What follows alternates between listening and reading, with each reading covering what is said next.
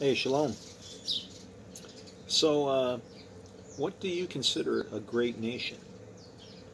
I mean, that term is thrown around.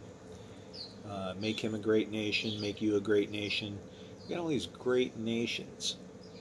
Um,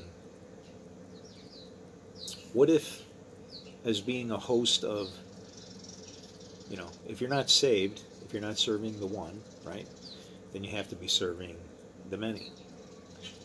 And what does that mean? Legion, right?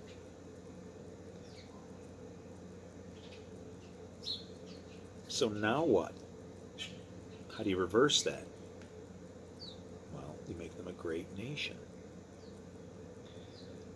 When you read scriptures and it says, and all the nations came up against Israel,